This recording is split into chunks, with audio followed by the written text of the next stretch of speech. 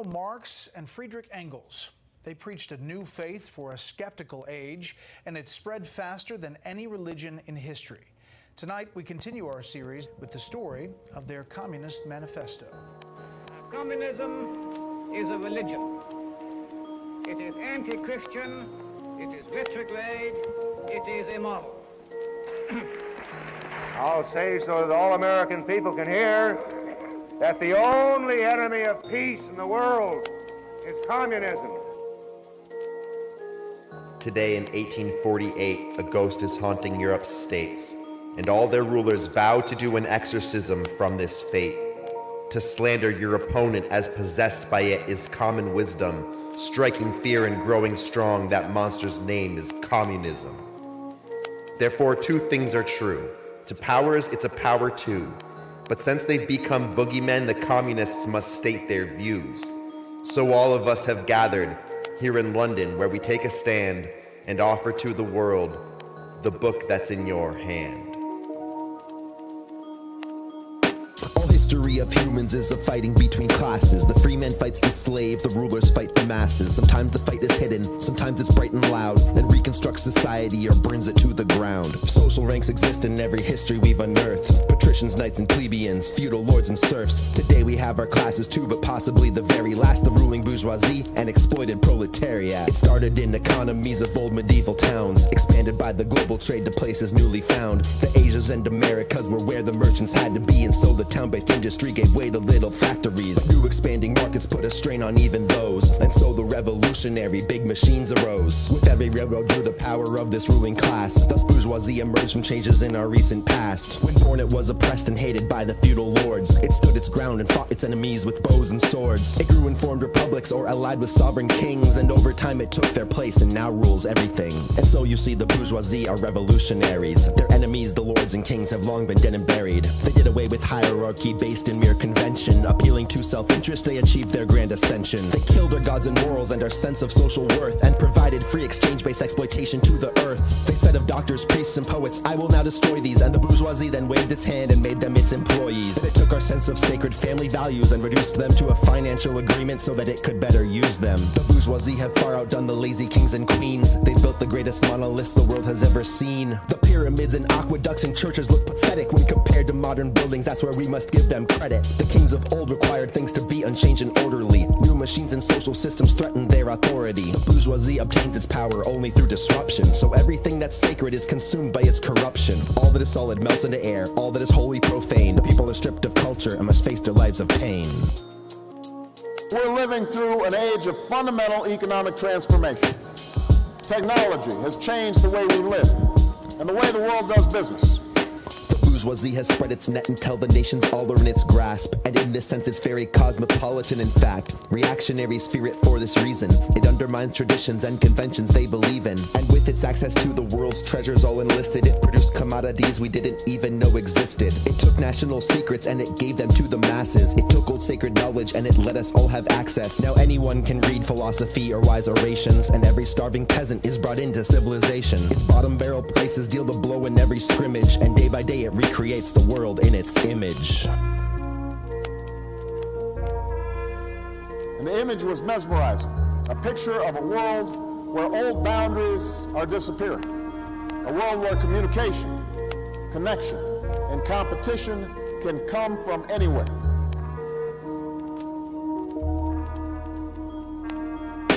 Dependence of rural towns on cities it has now brought forth, and also dependence of poorer countries on the global north. It centralized production, property, and population, and imposed a single code of law and system of taxation. The power of this uniformity has been impressive. You can build the modern world if you've money and invest it. But if the bourgeoisie emerged when feudal systems fell apart, then if the markets prove unstable, maybe something else will start. The monster bourgeoisie have conjured up is hard to tame. The boom and bust results in problems that sound insane. Production grinds and halts, and every working man gets screwed because they just produce too much and different markets are pursued. One day there will be no more untapped markets to exploit, and the people will be bitter when the markets reach that point.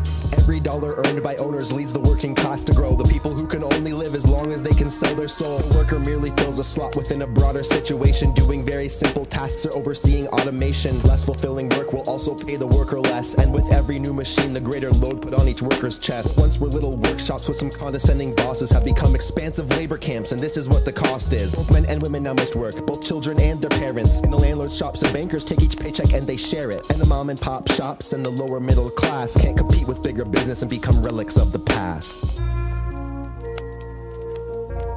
The deep rumblings that we hear today, the rumbling of discontent, is the thunder of disinherited masses rising from dungeons of oppression.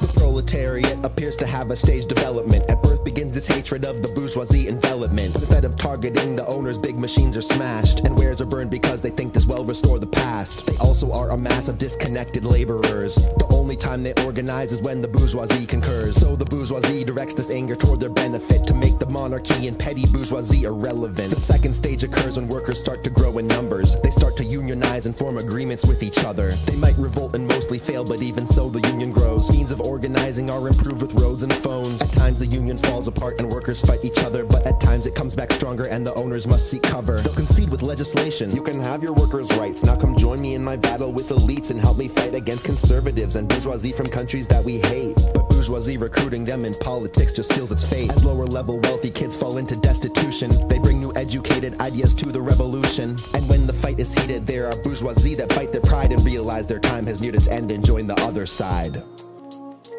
I am a revolutionary, and you're gonna have to keep on saying that. You're gonna have to say that I am a proletarian. I am the people.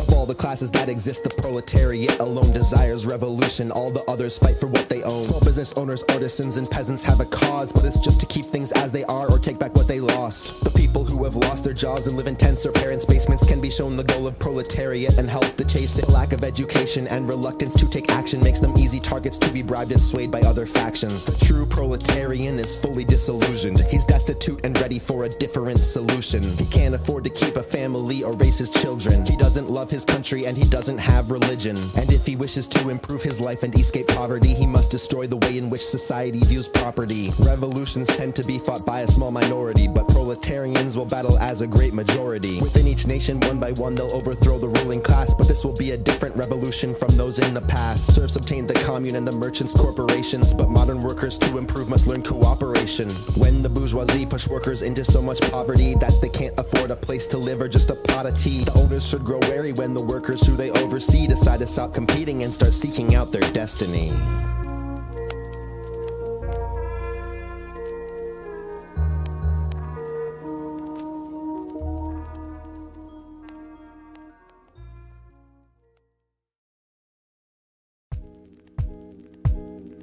If a person consistently reads and advocates the views expressed in a communist publication, he may be a communist. If a person supports organizations which reflect communist teachings, or organizations labeled communist by the Department of Justice, she may be a communist. What is communism? It is our intent and our purpose to clear up the confusion and to tell the truth about communism. Now you might say, how does all this history of class war better explain communism? That is what I asked for. The answer is that communists have zero goals or aspirations other than whatever aids the working class's liberation. The Communist Party seeks to understand the common goals and fight for what the global proletariat want as a whole. Other working class parties also want these things, but they lack the deeper resolution communism brings. Our ideas and our principles aren't discovered or invented to promote some thinker's vision of the world and defend it. Instead, we have descriptions of actual events and choose to fight for people who must work all day to pay their rent. They sound like people who are talking about property rights. Freedom to own property. Communists are not defined by property abolition. Ownership of property has changed with every class collision. The French Revolution gave the feudal land to merchants. Instead of transferred via weapons, it's now conquered with a purchase. The communists must now support a different distribution to appropriate all property from private institutions. But wait, complain detractors, do you want to take the things that people make with their own hands and all the freedom this right brings? Well, I ask you to provide me with examples of this right. Even craftsmen and small farmers barely own a thing in sight. The items average people truly owns a shrinking list. How could we destroy something that doesn't now exist? Or do you mean the property of business and investment? The power of this property to exploit is incessant. The owner of this property owns more than just a thing. They enjoy a social status that their capital can bring, which allows them to control a mass of workers as a team. And so this bourgeois property is more than what it seems. It isn't very private, but is social in its nature, and to give it to the people would just change it toward their favor. And what of wage labor? Have we not the right to work and be paid? Yes, of course, we'd never take that right away. The only real difference would be that instead of every man's work accumulating just to please some jerk, the accumulated labor and the profits or residual would widen and enrich the lives of every individual. And individuality itself will start to flourish when capital is gone and living humans can be nourished. What? Sign away my freedom? Why, this is ridiculous. Then they say we'll take away independence and freedom. That's true, but only from the bourgeoisie after we beat them. We'll take away their freedom to control all mass production. But to speak of this as freedom is a misleading construction. Their markets can be freer or they can be more restricted, but the communists would make it like both kinds never existed. When bourgeoisie object to taking property, their real objection is we take their property and thus their right to buy elections. If by liberty and freedom you mean this, then you shouldn't have the latter and the first should not exist. Communism doesn't try to stop you having stuff unless that stuff's a factory. In that case, yes, you own enough. But without this big incentive, why would anybody work? The vast majority of workers now don't get this perk. Another accusation is that we destroy the culture. These people think all culture is high class and there's no other. All that culture does for us is keep us in our roles. These bourgeois ideas, laws, and values serve their bourgeois goals. It's a selfish misconception that the current social norms are eternal laws of nature when they're only bourgeois forms. You see what's happening in our classrooms. You see the destruction of real education. You see the effort to say that parents have no say in education. Well, this is from the Communist Manifesto. This is from Marx. This is an intent to destroy the nuclear family. Then they say we'll take away the nuclear family. If parents can't afford to see their children now, how can we? We would protect the children from abuse if it exists, and we would add public education to the wanted list. Teaching students always comes with social implications. The only thing we take away is class indoctrination. They say the family will be ruined by public institutions while they force our children to pay bills with drugs and prostitution. They'll communalize our wives is another accusation. They'll take away the women and begin reallocation. This only makes sense if you think women are tools of production to be privatized or taken for our function. Actually, our only goal is liberating all women in sight, and if they wish to leave you, that's their right. They also say we want no nations, only open borders. The borders now barely exist, and that's on bourgeois orders. All we'll do is give the nation to the common man, and if he wants to join with other nations, then he can. But because to win, the global workforce must unite. This outcome does seem likely, and that would be alright. Communism is the complete opposite and enemy of any kind of nationalism. Its avowed program is to destroy totally the religions, governments, institutions, and traditions of the world of every religion and culture. I would rather see my little girls who die now still believing in God than have them grow up under communism and one day die no longer believing in God. Concerns that are religious or are based in ideologies needn't be addressed as they are self-contained tautologies. Is it really so incredibly hard to understand that when the ruling class's goals shift to other plans, values, and ideas that dominate are redefined, that they control discourse and thought that populates the people's mind? New ideas are not the cause of changes in society. They are as strong as is the class that favors their variety. When ancient kingdoms fell, the gods were switched for Jesus, and we'll all love gods from any nation if they beat us. But some things persevere, they say, like faith itself and higher truth. Would communism cause these things to end for good with nothing new? There are consistencies in history as well. There always was a class in charge, even even if others fell. But if the proletariat will end all class oppression, ideas will change so much that every truth will be in question. But let's move on from criticism. What is it we want to see? We want the proletariat in charge of the economy. For this, the things they'll have to do may be hard to swallow. Every country's different, but some basics are as follows. Nobody can own the land, it's made for you and me. A strong progressive income tax and no more usury. Abolish all inheritance and ban capital flight. Central banking, postal mail, and rails heavy and light. The mines and farms and factories can be improved and used, with massive armies working them with long-term plans issued. City, country inequality put in the past, and children taken from the factories and put in class. If workers gain control and they establish these conditions, they'll have given everyone a say in national decisions. And with this great democracy, all class will disappear, and freedom and prosperity will finally be here. You, the people, have the power to create machines, the power to create happiness. You, the people, have the power to make this life free and beautiful, to make this life a wonderful adventure. Then in the name of democracy, let us use that power. Let us all unite.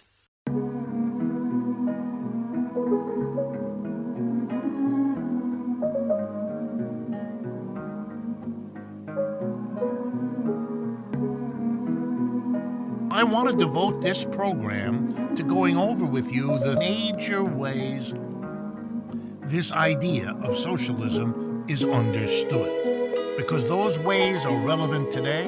Those ways are fighting it out amongst themselves in terms of the allegiance and feelings and thoughts of people around the world. And they're going to shape our future. So here's the first one.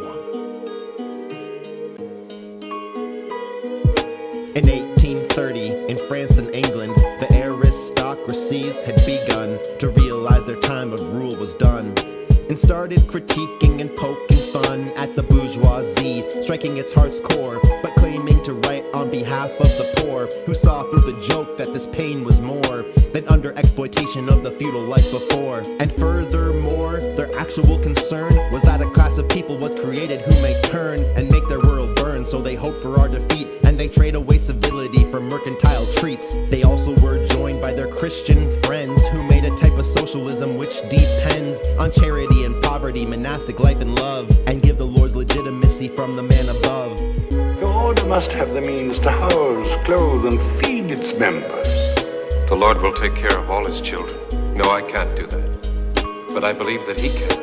The medieval burgesses and land-owning peasants became the petty bourgeoisie, but as their power lessens, they start to disappear and become workers like the rest. So French intellectuals wrote at their behest, exposing the hypocrisy of political economy, but reverting to a version of the past is what they want to see. They wanted corporate guilds and hierarchy on the farms, but they quickly fell apart and bourgeoisie were not alarmed. I accuse many of my fellow economists as rearranging, with great acumen, rearranging. It is a paradox that the notion of small, of intermediate technology would catch on with the enthusiasm that it has. The socialist and communist literature of France was handed off to Germany when the feudal bourgeois dance had just begun. Capital hadn't won, and so the practical significance of it was none. But philosophers interpreted it as practical reason and attempted to combine it with the things that they believed in. They took French ideas and just added on their own, and claimed that true socialism was this kind alone. They tried to generalize away from class, as if there's some platonic form of man who we can ask about his true goals. This approach was pretty useless until the bourgeoisie began to push their liberal movement. It could have fought both sides, but it forgot its class analysis and began running defense for despotic palaces. It also was useful to the German Philistines. Those petty bourgeoisie, hate bourgeoisie, and worker fiends. They claimed to be typical men and used a socialist lens, and slandered communism as a brutal offense. Labor's right, management's right. I'm strictly neutral. There are members of the bourgeoisie who want to make improvements, but they don't enjoy the poor or any of their ugly movements. They wish that everyone could just join the bourgeoisie. They don't care, they're just scared, and they ask for unity. A more practical side of this movement attempted to promote some real-life changes to conditions that offended them. They say the following is true: less regulation, more free trade, and we'll do it all for you. I believe you won't keep political freedom unless you also have economic freedom, which means that you must have a large part of free enterprise in your whole economy. Early proletarian revolutionaries were beguiled by universal equality and self-denial. They saw the class abuse, but they searched for universal social laws that they could use. They hoped future history would carry out their will, but it's a mystery how long they'll have to wait until that occurs. And they care about workers only as much as they are the class that most suffers. In terms of which class to support, they needn't make decisions. They hope they can convince everyone to see their vision. They reject revolution and they lead by example with impossible solutions that they're not equipped to handle. It's an early attempt to define some decent asks. Though utopian in nature, they attempt to dissolve class. But revolutionary ideas were distorted as time went on. They became reactionary, singing new religious songs. Here's the answer to your problems. Dr. Utopia's sensational new discovery will cure any ailment of the body politic. It's terrific. The communists fight for the interest of the working class, but also for the movement as a whole, and for her to last. In France we side with social democrats, but remain critical. In Switzerland we side with the party of the radicals. In Poland we support the party that revolted just last year. And in Germany with bourgeoisie when they appear to fight against the monarchy, but instilling class awareness in the proletariat so they will see the lack of fairness. Germany should be our focus since it's on the verge of transformation and a growing revolutionary urge. And the communists support all revolution, and the question that they make the most important is a property possession. We support collaboration with all movements for democracy and openly declare our goals, no secrets or hypocrisy. We want a revolution, we don't care if it offends ya. Let the ruling classes tremble at the communist agenda. Let workers of all countries unite with this refrain: We have nothing to lose but our chains.